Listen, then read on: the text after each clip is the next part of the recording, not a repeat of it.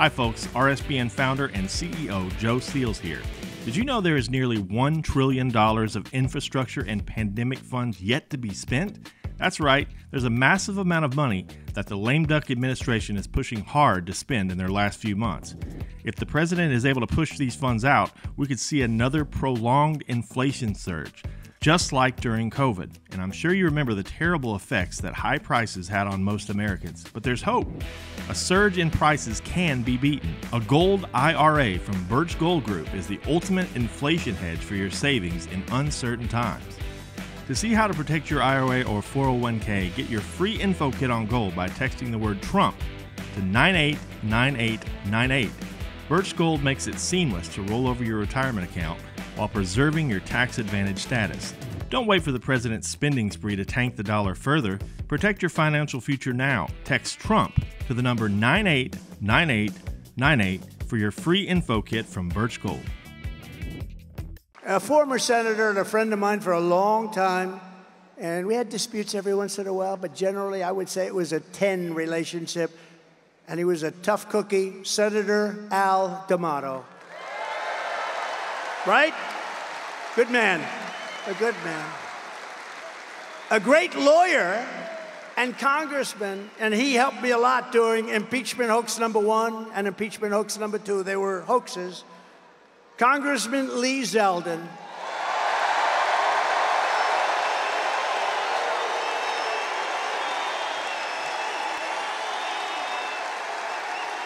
He's great. And he's a big part of our campaign, and I want to bring him to Washington with us. He's a great lawyer. Get ready. Ambassador to Israel, David Friedman, who's fantastic.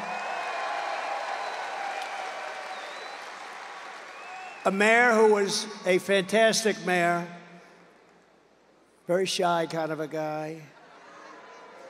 He took crime. It was terrible. It was at a level that was as bad as today.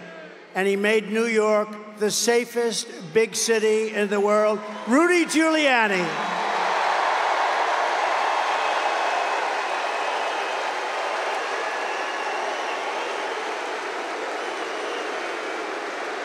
Boy,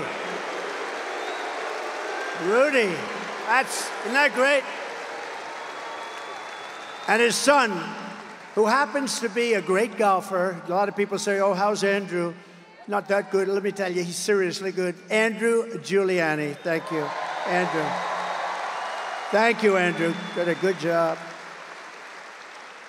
And a very beautiful little boy who went through hell, but I brought him some presents. That's why I was late for you today. I brought him presents. I said, Liam, do you think the crowd of 20,000 plus a lot of people outside. You know, we put up big televisions on the back of the building, but that's not like being here.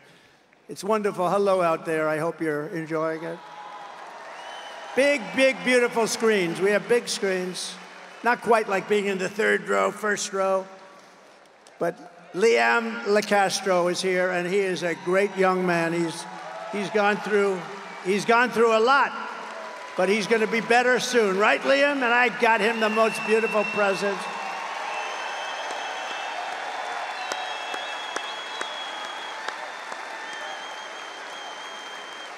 He's a great boy, great parents, beautiful sister. Also with us are members of New York City Firefighters Union, Local 94, the largest in the city. Thank you, fellas. Incredible people. And in their honor, and I think this is a big deal, because in your honor, I am announcing tonight that as president, I will officially make the Ground Zero site at the World Trade Center a national monument, protected and maintained by the United States government, so that hallowed ground and the memory of those who perished there will be preserved for all time, preserved forever.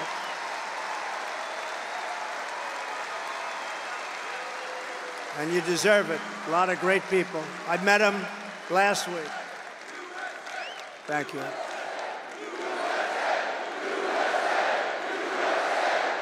Thank you. Well, and I met him last week with the ceremony. And it was a beautiful ceremony, and met a lot of fantastic people.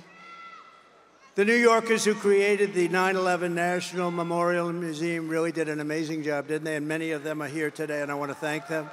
And I want to ensure that their outstanding work is sustained forever, and that's what we've done by doing this. So we are just 48 days away from the most important election in American history. The most important.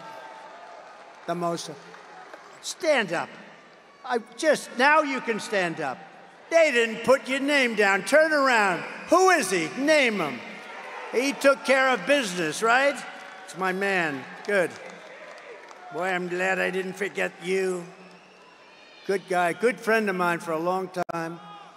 Whenever I had problems, I'd look at him and they'd say, let's leave Trump alone.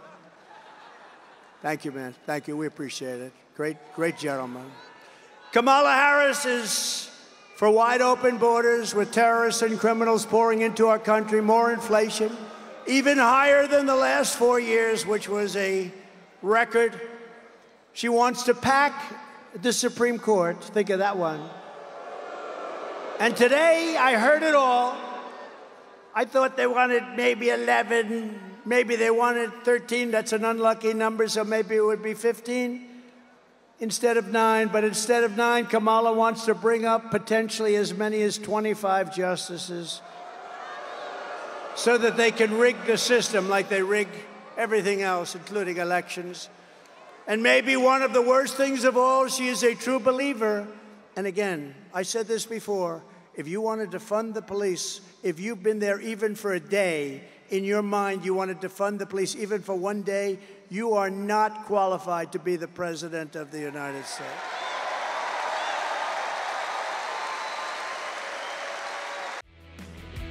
Hi folks, RSBN founder and CEO Joe Seals here. Did you know there is nearly $1 trillion of infrastructure and pandemic funds yet to be spent? That's right, there's a massive amount of money that the lame duck administration is pushing hard to spend in their last few months. If the president is able to push these funds out, we could see another prolonged inflation surge, just like during COVID. And I'm sure you remember the terrible effects that high prices had on most Americans. But there's hope. A surge in prices can be beaten. A gold IRA from Birch Gold Group is the ultimate inflation hedge for your savings in uncertain times. To see how to protect your IRA or 401k, get your free info kit on gold by texting the word Trump to 989898. Birch Gold makes it seamless to roll over your retirement account while preserving your tax advantage status. Don't wait for the president's spending spree to tank the dollar further. Protect your financial future now. Text Trump to the number 989898 for your free info kit from Birch Gold. Because anybody who wants to defund the police, we can't have it. We can't have it. It'll go down. It'll go down. We're not going to let our country fail. It's too great. And you know what? If we don't win this election, it's very possible we'll never have another chance. We have to do it. You have to get out. You have to vote. But Kamala vowed to abolish ICE. She supports free health care for illegal aliens. How about that one? You don't get free health care. These are all things that she was for years. Now, for the last little while, she's saying, no, I don't really think that was right anymore. 15 different things. She wants mass amnesty and citizenship for all illegals, which means totally bankrupting Social Security and Medicare. She wants to put illegal aliens into your Social Security and your Medicare system, which guarantees their bankruptcy. She says we must not utter the words illegal alien again or radical Islamic terrorist again. And think of this, during her 3.5 years, to me this is the worst thing I talk about tonight, it's unbelievable. During her period of 3.5 years, she was in charge of the border. She lost more than 325,000 migrant children, many of whom have been trafficked, raped, and many of whom are dead. Many of whom are dead. Think of what that is. That's like Yankee Stadium, filled up many, many times. Think of it. Think of it. As California Attorney General, she redefined child sex trafficking, assault with a deadly weapon, and rape of an unconscious person. I'd never heard of this. Rape of a very unconscious person as totally nonviolent crimes. She vowed repeatedly to ban fracking. She imposed a natural gas export ban that is crushing the state of Pennsylvania. I'm way up in Pennsylvania, by the way. This helps. Because she's not going to let, you know, the day after the election, all of these things come back. I hope you know that.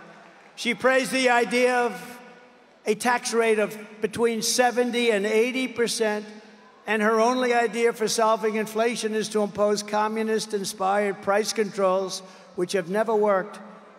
She pledged to abolish. Does anybody here have private health care? You worked hard. She wants to abolish anybody that's worked hard and made some money.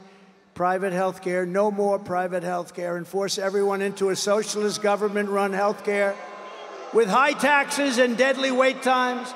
And she even endorsed free sex change operations for illegal aliens in detention, all at taxpayer expense.